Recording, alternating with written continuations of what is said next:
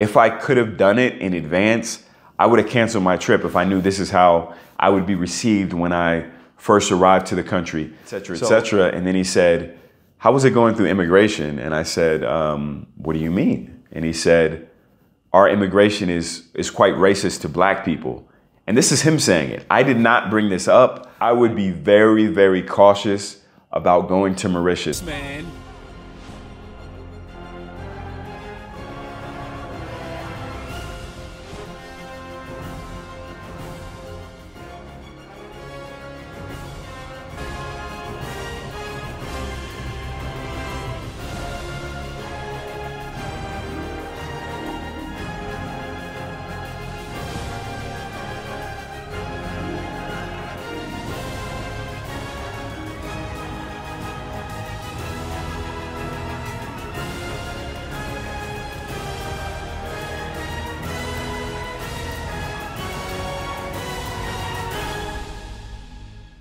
What's good, everybody? I'm gonna give you guys today a breakdown of my experience with race and being a black man, specifically a black American in the African island nation of Mauritius.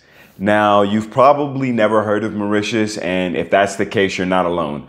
I visited this country recently, and I hadn't even heard of it until about a year or two ago. Actually, a year ago, I had no idea what Mauritius was. So I'm going to give you a little bit of background on the island. So Mauritius is an island off the coast of East Africa, way out in the middle of the Indian Ocean. And this island is considered a part of Africa. It's grouped into the African region. It's not grouped into India or Asia or anything else, right? Hit that like button. I'm putting in work out here. I swear to y'all, I'm putting in work. And just stay tuned. So this is the final African country if you're heading to the east. There are no more African countries after this country. So as you can imagine, due to the location of where it is, it's not part of the continent of Africa. Their culture and their history is quite unique. And for people who have never traveled to Africa before, there's an assumption that African nations are all black nations. They think that most people in Africa look like me.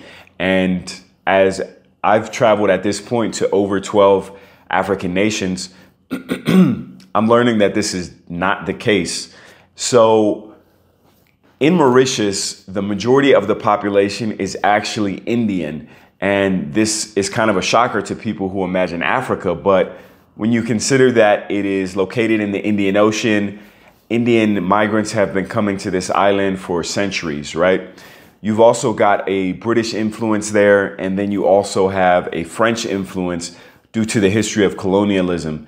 And then, of course, you have people who came from the continent of Africa as workers or for other reasons who lived and have a history in the island of Mauritius. Now, as I said, the island is majority Indian descent, over 50%. Then you have Creoles, which are mixed people, black and white, black and Indian, black and whatever else. And then maybe you have a very small segment of pure blacks, and then you have a very small segment of pure whites. So the island is a mix of colors and shades, but people that look like me are definitely not in the majority, right? So when I flew into the airport, this is when I got hit with the worst racism that I've experienced anywhere in Africa. So when the plane landed, you get into the airport, and first off, I want to tell you that most of the people who visit Mauritius are namely British people, Germans, a few other random European nations, and perhaps a few South Africans as well. Typically white ones, not as many black South Africans. So this is kind of what they're used to seeing in the nation. But as an American, we are granted 90 days on arrival in the country, in theory at least, on paper. So I get to the immigration office. There's no visa necessary, but they do make you fill out a form electronically, and you do it right before you go and see the agent, right? So I'm coming up to immigration, and I got the rudest, most suspicious treatment that I've experienced not only in Africa, but in many, many years, which I travel all over the world. I know when something just doesn't feel right and I'm being singled out and discriminated against. And this was the case with this immigration agent, right? I was getting all kind of probing questions, really being scrutinized heavily. And the guy can look at my passport and see I'm a traveler. I'm not planning on overstaying. I have an itinerary. Everything is above board. I'm coming to your country to give you money, and you disrespect me due to the color of my skin.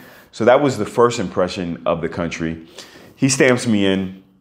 Then you have a health check. And I have to say this for the record, that the guy who was doing the immigration, every immigration agent that I saw was of Indian descent. Now, like I said, they are the majority, so it's not surprising that you would see a lot of them. But without fail, every single agent was of Indian descent. And then I got to the customs. Well, then I got to the health check, right? The health check, same thing. Everybody was of Indian descent. You would have thought that you landed in Sri Lanka. You would have thought that you landed in Mumbai in India. That's how Indian it was, right? So this person too, very rude. It was a female, very rude. Like I said, this is a health check. There's no need to be rude about it. I mean, I've already been granted entry into your country, and I saw the way they were treating other white travelers. They were being greeted with smiles. They were let to pass right away. And then after this, I go to pick up my luggage, and I get to where the customs is, right? I get stopped. Out jumps another Indian woman, right? Very, very rude. Looking at me super suspiciously. And no, I did not have my hat on backwards, because I know people are going to say, well, it's because of the way you're dressed. No, that had nothing to do with it. I was looking like a typical traveler. I have my laptop with me, in a case. I don't look like I'm just coming to loot, rob, and steal, or overstay a visa, or whatever they think black people are going to do. Now, I want to say, for context, Mauritius is considered the 4th highest GDP in Africa. Out of 52, 54 African countries, they are number 4 in wealth, practically. And because of this, I think there's an assumption that poor Africans from the continent want to move to their country, overstay their visa, and get jobs and make money in their economy. That's what I believe the perception is, right? And so I was getting the 3rd degree from this woman. And like I said, this is a treatment that I don't receive anywhere. So it's not, like I said, it's not because of my hair. It's not because of my American passport. It's solely due to the color of my skin. They really do not want to see more black people from the continent, or they assume are from the continent, to come to their country, because they're relatively prosperous for Africa. But as I said, I'm an American. I have no reason to want to overstay in Mauritius. I'm coming here to spend money. You guys should be greeting me with a smile, not all this undue scrutiny when you don't have that same energy for white travelers who come to your country.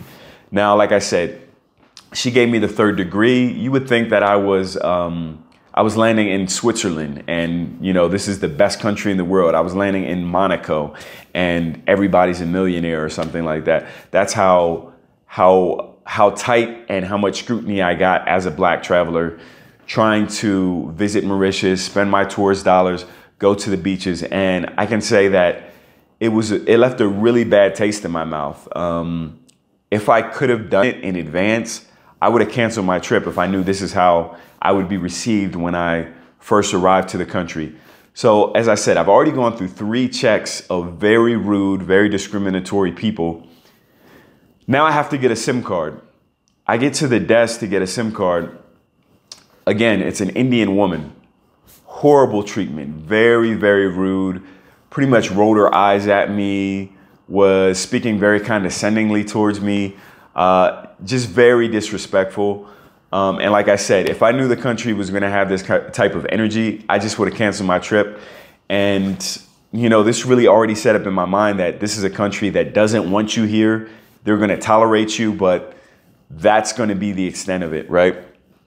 So Mauritius is considered an English-speaking country, but the day-to-day transactions of local people, the way they communicate with each other is actually in Mauritian French Creole. Their language is like 90% French, and then they have their own flavor, their own words, their own linguistic changes that they do to it. But if you only speak English, you're going to be fine. Everyone's going to understand you. If you speak French, even better, everyone's going to understand you. You will have no issues.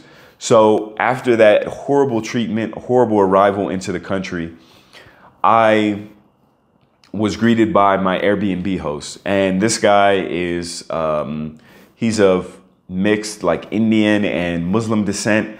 And this guy was very refreshing. He actually was the first positive side that I've seen of the country.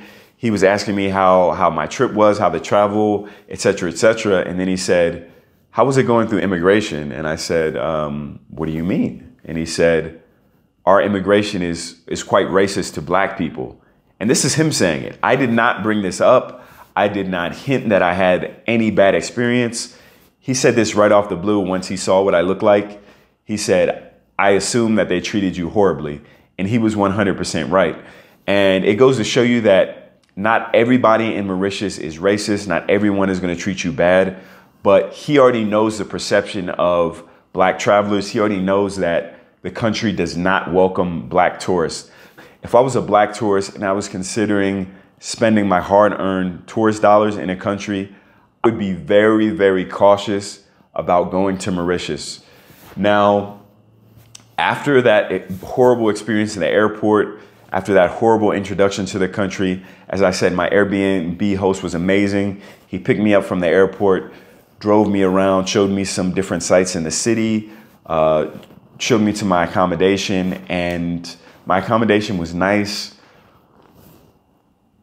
I got settled in the country and started attending a gym. The guys in the gym were amazing, very friendly guys, all locals. A lot of them were of Muslim background. And I think this is a factor in that the Muslim community in Mauritius is not the majority. So they kind of feel like, okay, we are also a minority, we're a smaller group, so we have to, you know, be a little more tight-knit, be a little more friendly to others versus the kind of majority dynamics of we have the power and we want to show we have the power, etc., that some of the Indian folks practice in Mauritius. Now, I don't want to slander every Indian person in Mauritius. I had several people of Indian background, typically the guys who I had to ask for information on the street, or I had different questions, or, you know, they met me around town and they were very friendly, very welcoming, especially when they found out I was an American. They were very curious about that. But the females in Mauritius, the ones of Indian descent, were very rude, very disrespectful. And I'm not even talking about a dating aspect, because I didn't go to Mauritius looking to date anyone. I knew I was going to be there for a very short time. But I'm just talking about just normal human interactions that you're going to have to do with people no matter where you go around the world.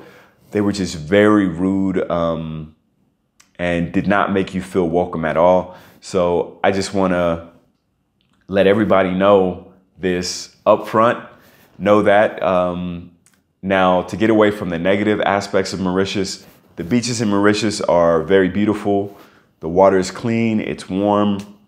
You have amazing views. You could probably see straight to the bottom, fish, all kind of wildlife and things like that. The island is very hot, it's humid. If you like that tropical vibe, that tropical feel, you're gonna love it. The food is very good. If you like spicy food, you're gonna enjoy it. They've obviously got Indian cuisine. They've got different Middle Eastern type cuisines. And then they also have their own kind of French Creole twist to seafood dishes and things. So overall, I think the culinary experience is going to be very good for most people. I will say that the Creole community, the blacks in Mauritius, are living on the margins for the most part, based on what I saw. So if you see a homeless person in Mauritius, primarily in the capital in Port Louis, 9 times out of 10, they're going to be somebody with my skin complexion. So there is some kind of a negative stigma towards being darker or being of continental African descent if you're in Mauritius.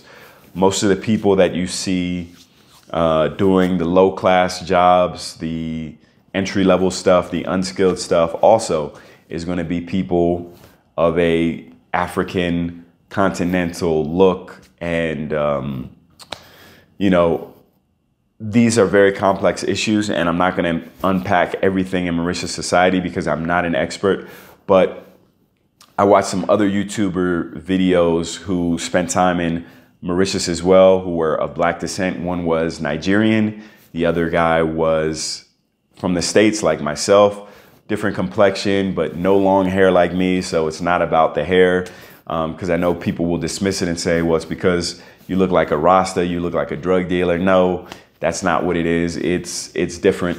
It's a lot deeper than that. So that being said, that's pretty much all I got to say about Mauritius. If you've got any comments, questions, if you disagree with me, you think that is cap, let me know down below. And like that, we out of here.